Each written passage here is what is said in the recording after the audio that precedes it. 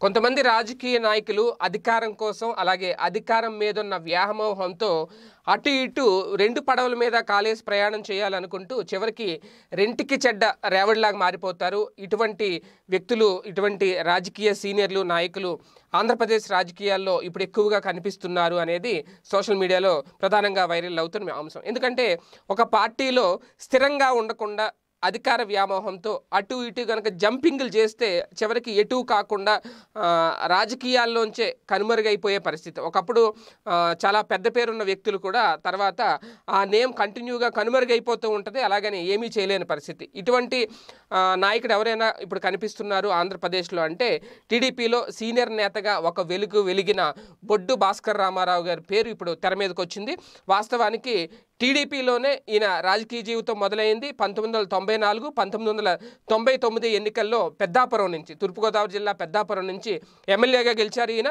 అలాగే 2004, 2009 ఎన్నికల్లో అదే స్థానం నుంచి పోటీ చేసి ఓటమి పాలయ్యారు కూడా. అయితే ఓడిపోయినా సరే అప్పట్లో చంద్రబాబు గారు ఆయనకి ఎమ్మెల్సీ పదవి ఇచ్చారు బొడ్డు భాస్కర్ రామారావు గారికి. కానీ ఆయన అవకాశం కోసం ఎదురు చూసి తర్వాత వైసీపీలోకి వెళ్ళిపోయారు, జంప్ అయిపోయారు. అయితే 2014 ఎన్నికల్లో ఆయన కుమారుడు బొడ్డు వెంకటరమణ చౌదరి, ఈయనకి జగన్ గారు రాజమండ్రి ఎంపీగా అవకాశం ఇచ్చారు, ఎంపీ సీట్ ఇచ్చారు. కానీ ఆయన ఆ ఎన్నికల్లో ఓటమి పాలవడం జరిగింది.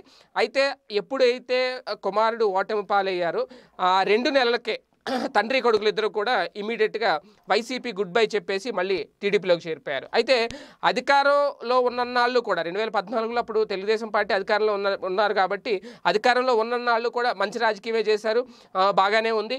ఎప్పుడైతే చివరిలో మళ్ళీ పెద్దాపురం సీటు రాదు అని చెప్పి తేలిపోయిందో అప్పుడే టీడీపీలో ఉంటూనే అప్పట్లో చినరాజప్పకు సహకరించకుండా వైసీపీ నేతలకు, వైసీపీ అభ్యర్థిగా అప్పుడు నిలబడిన తోటవాణి ఎవరైతే ఉన్నారో ఆమెకు, వైసీపీ అభ్యర్థి తోటవాణికి సపోర్ట్ చేశారు.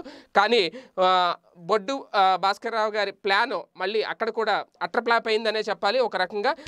ఎందుకంటే మళ్ళీ అక్కడ కూడా చినరాజప్పే మళ్ళీ విజయం సాధించడం, మళ్ళీ ఆయనే ఎమ్మెల్యేగా ఎన్నికవడం.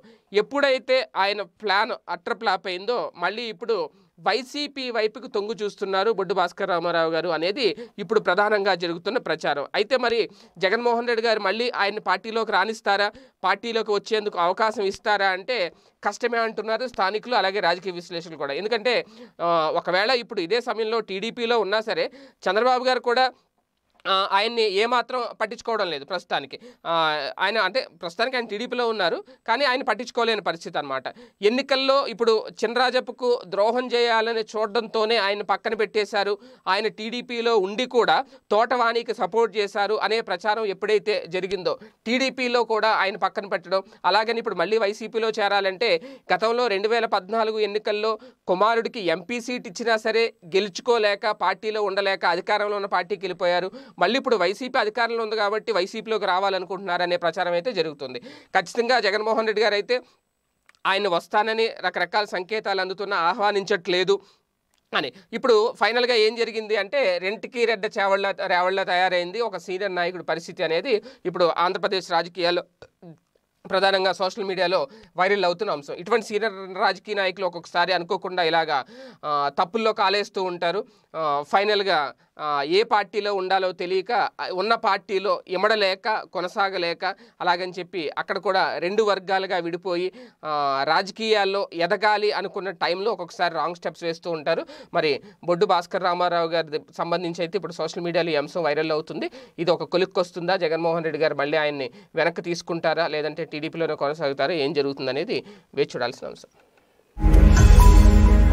ఈ వీడియో గనుక మీకు నచ్చినట్లయితే లైక్ చేయండి, షేర్ చేయండి.